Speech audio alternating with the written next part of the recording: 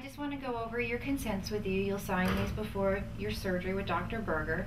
The first of your two consents is the potential risks of surgery, and this lets you know that there are risks involved with this elective procedure, such as post-operative infection, any bleeding during or after the surgery, as well as short-term risks, such as a thrombosis or a phlebitis. Okay, so please review this, and if you have any questions, you can talk to Dr. Berger about that. The second consent is an informed consent and a request for surgery, and this says that you understand that it is a mini laparotomy or an incision above your pubic bone, that you're aware that there are risks of surgery. We won't know if we can repair the tubes or not. There's no guarantee of that, and there's no guarantee that after we do repair the tubes that you can get pregnant.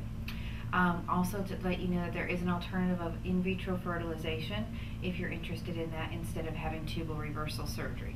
So please review this, and if you have any questions, let us know.